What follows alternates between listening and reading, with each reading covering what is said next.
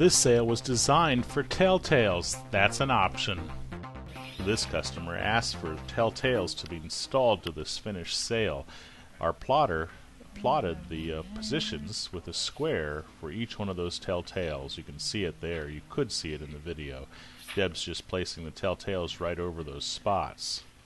And then peels off the transfer paper and bastes them in place over those squares that were plotted on by the plotter.